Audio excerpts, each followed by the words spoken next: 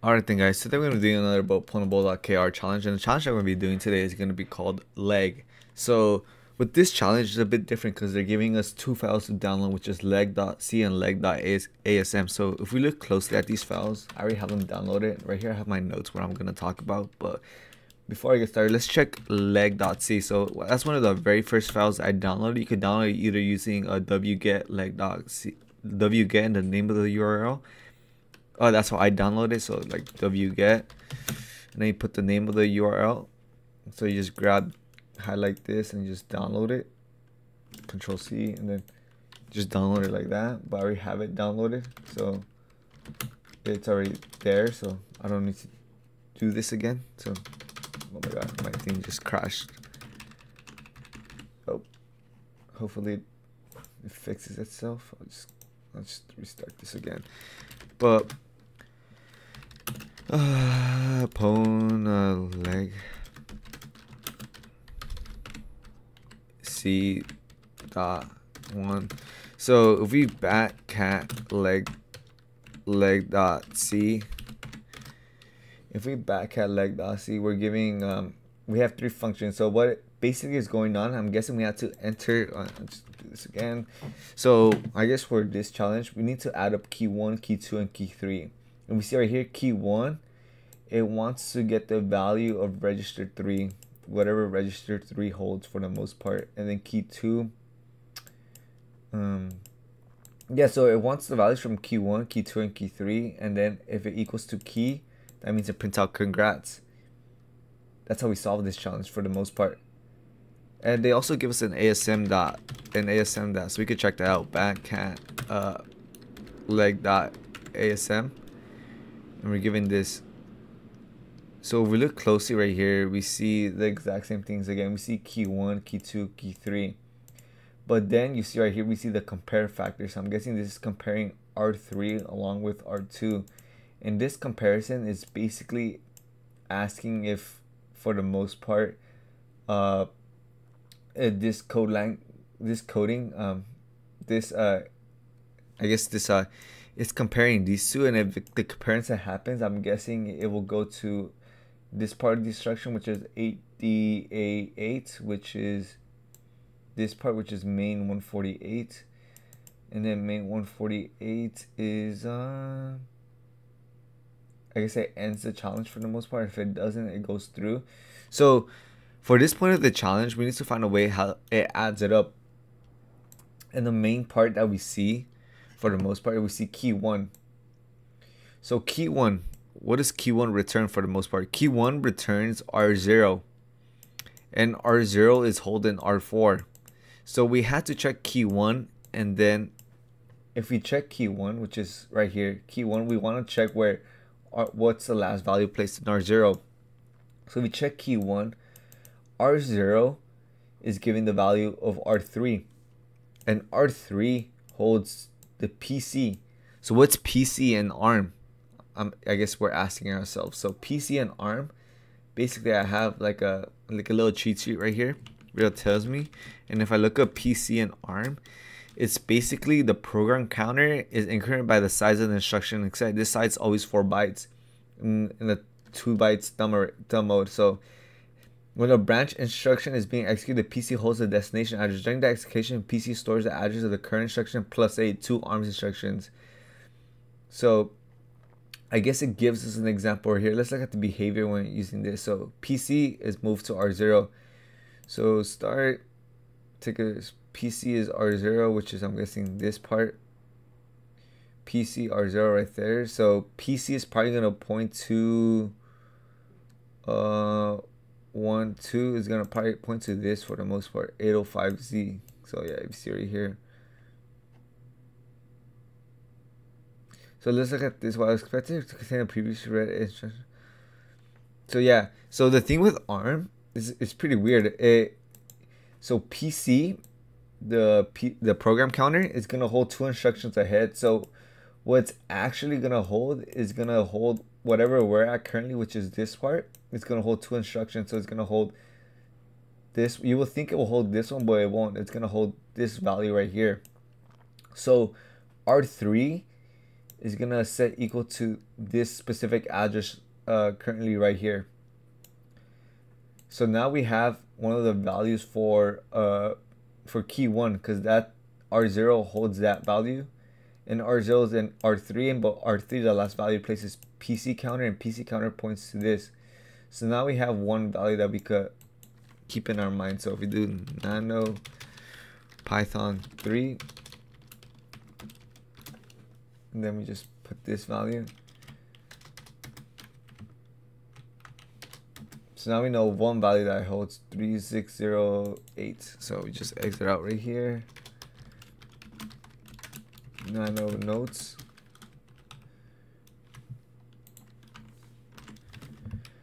Now we know one value. So backcat leg.asm.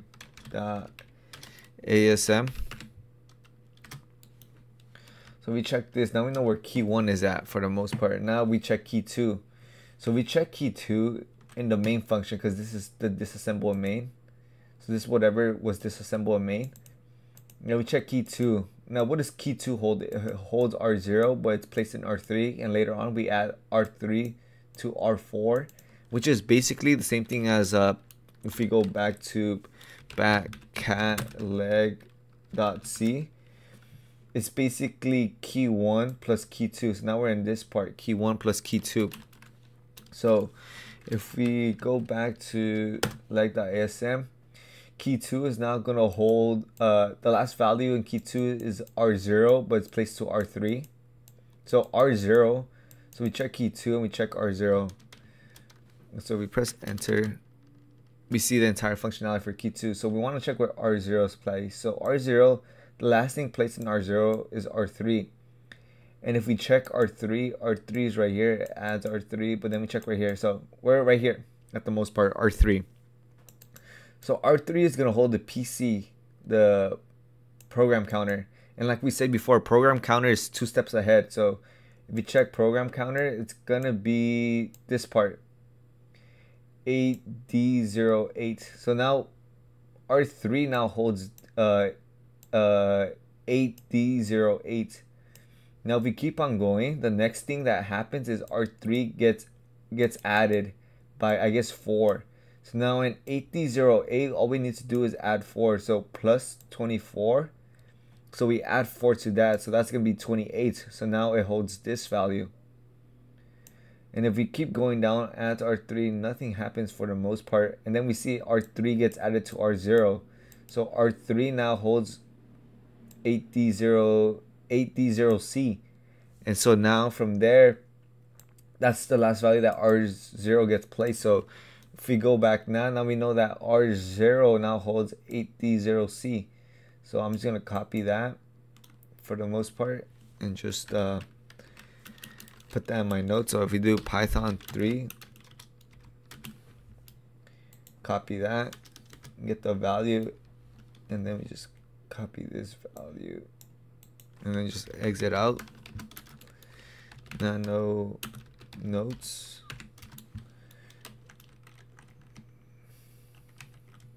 Wait, is it the same one, or did I? No, it's different. Okay, so now we have 2 values. Now we're gonna go for R3 or key 3.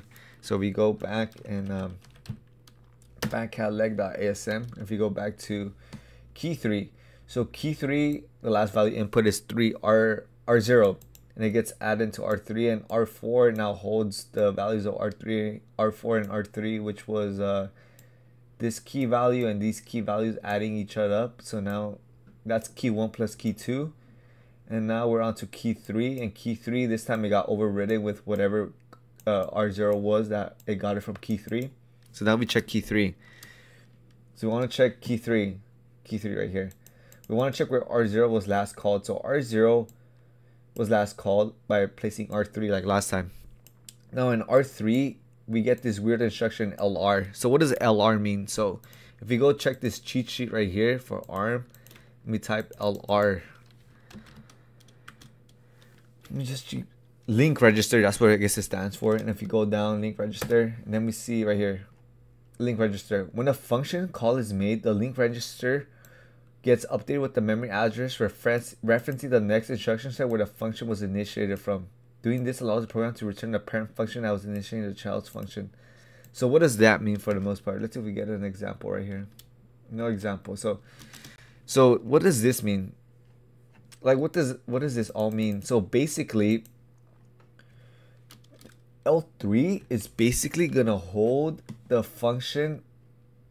It's basically gonna hold this memory.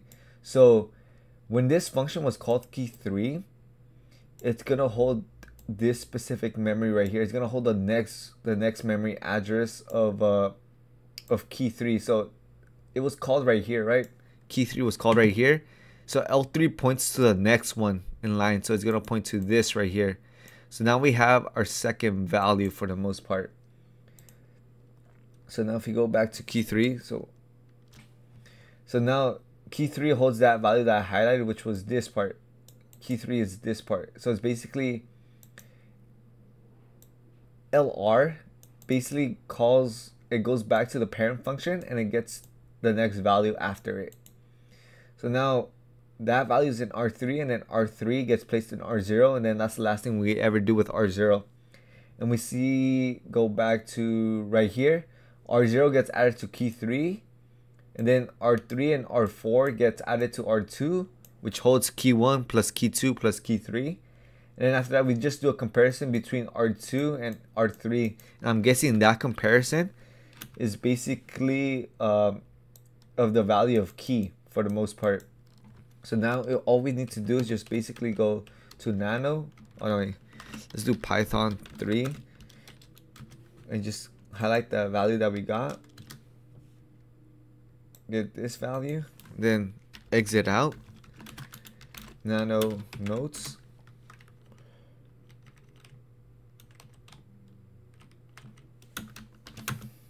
And right here, used to hold a return address for the function call. Now we have all of these highlighted, so all we need to just copy this for the most part. Hopefully that copy went successful. And if I just go to Python 3, add these all up, we get this specific value now. So all we need to do is just copy this value, exit out, and then I guess SSH in inside this specific program.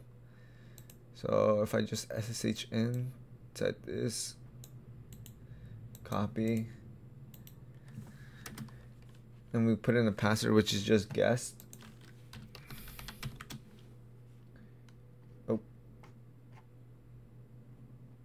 can't actually. Oh, what was the value again? Bro, I forgot. And I cleared it now. Just put exit.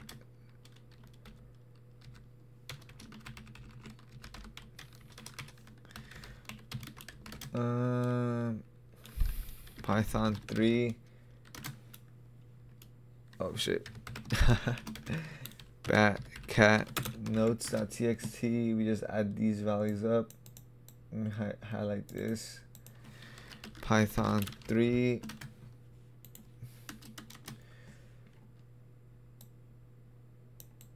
And then we just exit out. And then we just go back to our SSH name. You put guest. Then I already have it pasted. So all we need to do is just basically ls run leg. We enter a number. The number I already have it pasted. Insert it. And congrats. And then we get the flag. My daddy has a lot of arms muscle. So if I just copy and paste this, it should work. But like I said, I'm not logged in, so it didn't take it. But yeah, that's how basically we solved this challenge. So with this challenge, I guess it was a bit difficult for the most part. You have to be able to like I guess read assembly code for the most part and understand what's going on. That's why you'll probably need to that's why they give you the two files for the most part, little leg.asm. I'm so used to using cat, but Badcat's a lot better, a lot more colorful, a lot more cleaner for the eyes. So we see right here, key 1 gets added to R4. So I guess for notes, I guess key 1, the last value out of key 1 is R0, so it gets added to R4. So R4 holds key 1, the value of key 1. And then we see right here key 2, or this plus R3 is equal to the value of key 1 plus key 2. And then right here R3 gets overridden, so R3 gets overridden with the value of oh no, wait, so RU gets the value of key 2. I guess that's what I meant. And then R4 gets overridden with key 1 plus key 2. And then R3 gets overridden with the value of key 3. Yeah.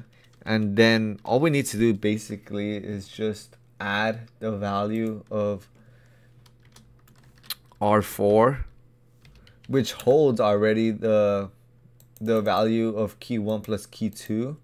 So it's going to be R4 plus R3, which holds the value of key 3, which is going to equal to basically key 1 plus key 2 plus key 3. And then after that, we need to look for the comparison function. And the only comparison function that we see is right here. CMP stands for comparing, because if you see right here, there's no other comparison function being called. So we could assume that this is the if statement, because in our program right here, clear cat back cat leg.c, there's only one if statement, and that's basically comparing the other 3 key values in this key value. And that's basically how we solve this challenge for the most part. So anyway, that was about it. Hopefully you guys enjoyed this video, and I'll see you guys in the next one. Peace.